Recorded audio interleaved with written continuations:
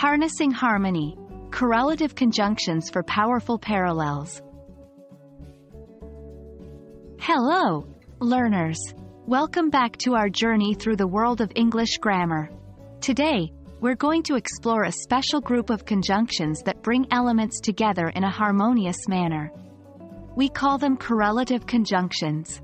These are word pairs that help connect and balance ideas in your sentences.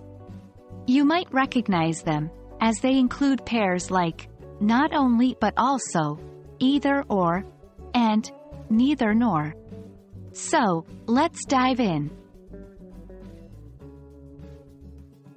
Correlative conjunctions are pairs of conjunctions that work together to coordinate words, phrases, or clauses. The most common ones are not only but also, either or, neither nor, both and whether or.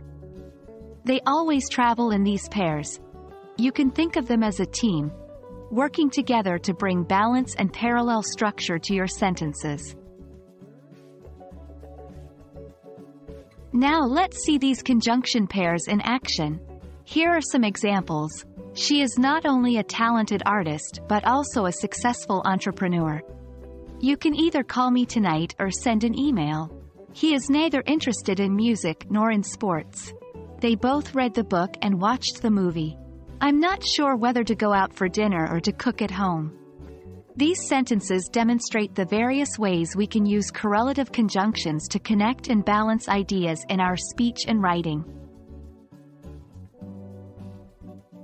Correlative conjunctions not only connect ideas but also ensure that the elements they connect are parallel in structure.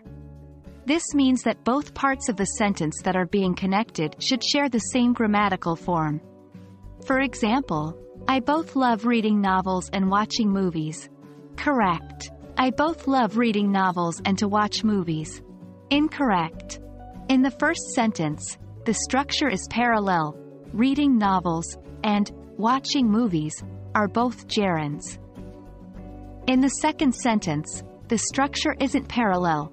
Reading novels is a gerund, while to watch movies is an infinitive. That wraps up our exploration of correlative conjunctions. Remember, these pairs of words work as a team to create harmony and balance in your sentences. By using them correctly, you'll add a level of sophistication to your writing that can really make your sentences shine. Practice using these conjunctions in your own writing and see how they can enhance your language skills. As always, keep learning and happy writing.